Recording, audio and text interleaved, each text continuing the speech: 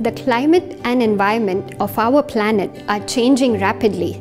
But how much more will it change in the future? Studying how the Earth's climate and the environment has changed in the past can help us improve our projections of future change. As well as help us to understand how we can make life on our planet more sustainable.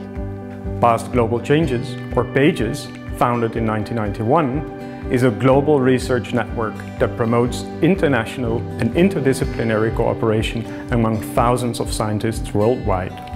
They all study. We all study. Yes, you're right.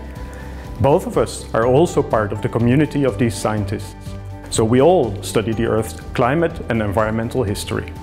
We all work in many different fields.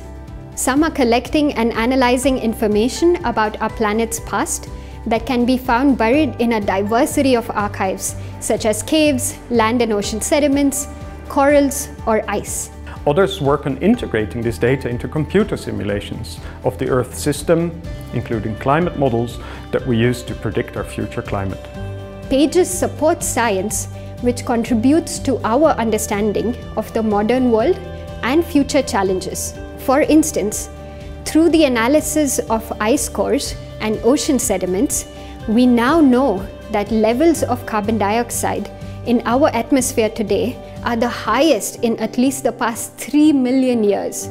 Through the analysis of tree rings and other indicators of paleotemperature, we also know that the temperature of the Earth has warmed faster in the last 50 years than at any time in the last 2,000 years. It is also clear from the analysis of lake sediments and archaeological records that humans began transforming the natural world through deforestation and agriculture many thousands of years before the Industrial Revolution. And we also know through historical documents and other sources that human society has regularly experienced unexpected natural catastrophic events such as volcanic eruptions and tsunamis. I am a geologist and climate researcher. I focus on understanding hydroclimate variability of the Asian monsoon region, with 70% of the global population living in that region, and on facilitating knowledge processes that will enable us to meet net zero carbon emission targets. And I am a paleoclimatologist and paleoecologist.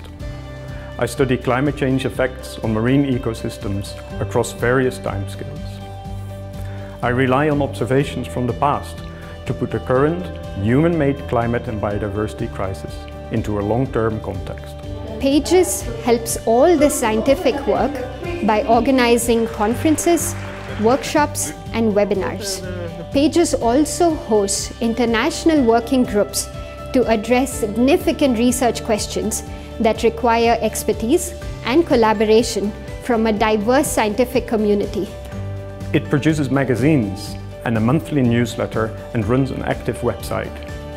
PAGES also plays an important role in supporting early career scientists and those from low and middle income countries, helping them to fulfill their potential as leading researchers and teachers in the field. To know more about PAGES, simply visit our website at pastglobalchanges.org.